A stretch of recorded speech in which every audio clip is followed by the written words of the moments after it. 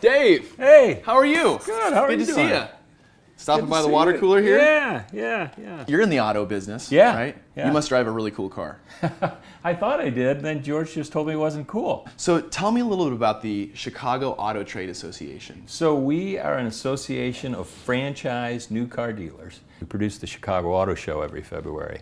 And so millions of Chicagoans know us that way. And we're blessed because we've got the McCormick Place, which is this beautiful exhibition hall. And I like to tell people that we've got room for the LA and the New York Auto Show in there too. Because, if they want to bring it it's over that this way? big, yeah.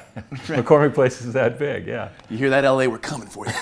Our friends in the media help us a lot. We've got 5 TV specials that are produced from the floor of the show. It wasn't too long ago, 5 or 6 years ago, when social media was getting going, maybe a few years longer than that, and they said social media was going to be the end of the auto show. The auto companies could get their word out in so many different ways. Okay. And, but what we found was social media just helped us extend our message. Everybody who comes to the show becomes part of that megaphone that tells people about what's going on down at McCormick Place. And people kind of go there, hang out, participate, and then they're posting on the Instagrams and the Snapchats and the all that stuff. I have a friend, his name's Joe. I won't say his last name, but it ends in Eveland and starts with a C. And he is always going to the auto show. He's always bringing his friends. They're always posting on Instagram. And most people, when you think about buying a car, they ask the person who they know who knows a lot about cars, right? Totally.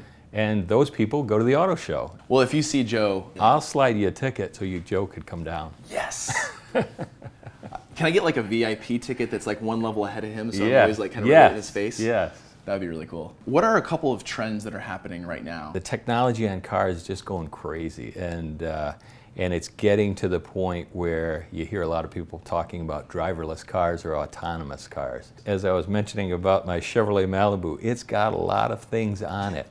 It parks itself, it's got lane keeping, it has adaptive cruise control.